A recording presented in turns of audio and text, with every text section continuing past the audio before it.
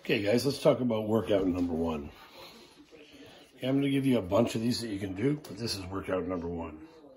When you look at workout number one, you're going to see you're going to do 3 or 4 sets of each of these exercises. That means you're going to go through all these exercises once, that's 1 set. You're going to go through it twice, that's a 2nd set. 3 times, that's a 3rd. And if you're energetic, you're going to do a 4th. We have inchworms times 10, V-ups times 10, basic squat times 10, push-up times 10, and skater times 20. And I say 20 for that because we're going to count on the left side, right side, left side, right side. You could do 10. You can go cross, left. Every time you hit the left, you count it, but I count it by 20. So I'm going to go through all these exercises for you just with some keys like we did that day outside. And then when you want to do this workout, you refer back to the video. I highly recommend that if you have some sort of music that you want to play while you're doing it, it's probably a very good idea. Get you a little more interested. Let's turn that down a bit. Alright, so first, let's talk about the inchworms. We went through those outside that day. I'm going to go through a couple of keys for that. The keys for this is that our legs stay straight in this. We want to stretch out our hamstrings on this one, our calves, and we want to use stretch out our quads as well.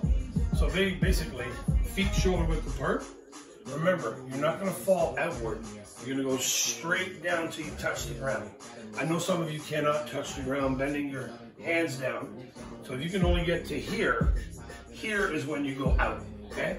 So the inchworm is very basic. Legs stay straight, down till you touch the ground. Once you touch the ground, you walk yourself out slowly until you're in a plank.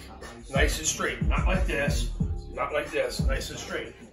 Walk yourself all the way back, up, tap of above.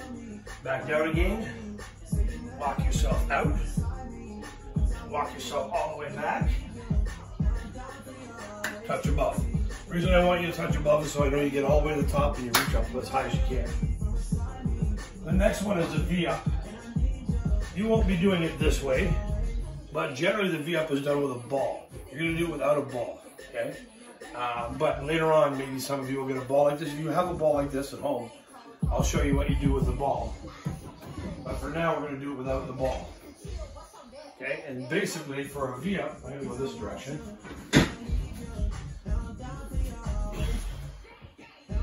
I hope you can see here. Hands and legs are stretched straight out. So you're open up, you're going to close together. Notice when I close together, my shoulders come slightly up off the ground. Come back out. Do not touch the ground. Up. Head slightly off the ground. Come back. Do not touch the ground. Up. Come back. Do not touch when you come back. So that's our second one. Third one is your basic squat. Okay, so basic squat I'm going to show from here. Again, feet shoulder width apart. Anything we do in the way of exercising, we want our feet shoulder width apart. We're not going to exercise like this. We're not going to exercise like this. We want to be feet shoulder width apart.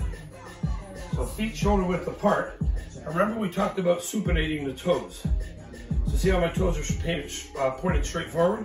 I'm going to bring them out just a smidge so that it's almost like I'm a pigeon. Okay, so I supinate those toes a little bit. What that does is allows my knees to come outward. So here, supinate the toes a little bit. I want the hands straight out front.